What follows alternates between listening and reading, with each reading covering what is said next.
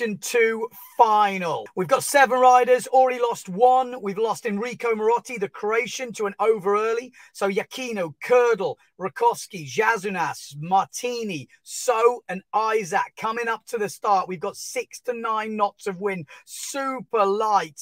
And Pierre Mortefond not making this Elimination 2 final. So we will have a new event leader after this round.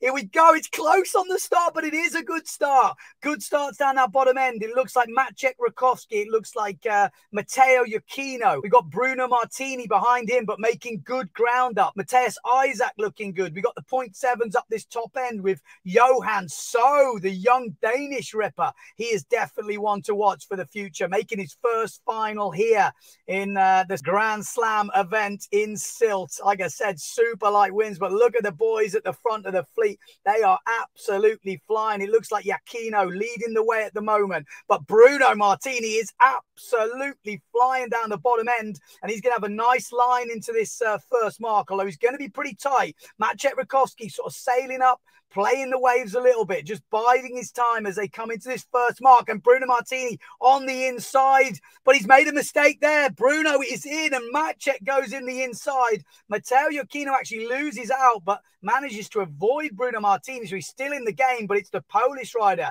Maciek Rakowski leading, Matteo Iachino in second.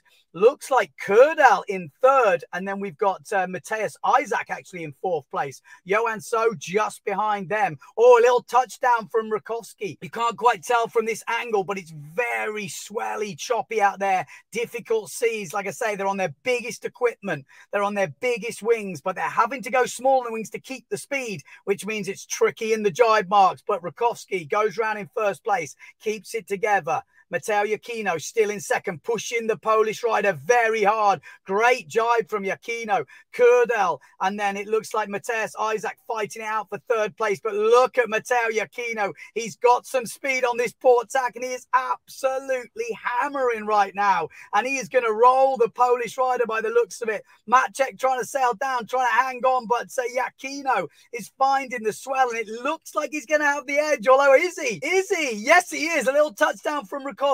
Iachino back into the lead now. So Iachino round in first place. Quite a wide jibe mark. Rakowski goes on the inside. Then we've got Kurdal. Not such a, well, okay, a pretty good jibe from Kurdal. He's got Matthias Isaac right behind him. But look at the battle at the top end. Look at Rakowski go on this starboard tack leg. He is absolutely flying, closing the gap. He is pushing everything into this. I don't think he's got enough room to go over the top, though. Matteo Iachino is coming back at him, but Rakowski is squeezing him down, and I take it back. He has absolutely squashed him right here. Sails straight down on top of him. He's going to have to come up before the mark. So Rakowski into the lead. Iachino right behind him. It's Maciek round in first place. Iachino needs to get back in here. He has been quicker on that port tack all week. In third place now, it looks like, was that still Kurdal, or was that Isaac? We'll have to have a look at that in a second. It looked like maybe some positions had changed,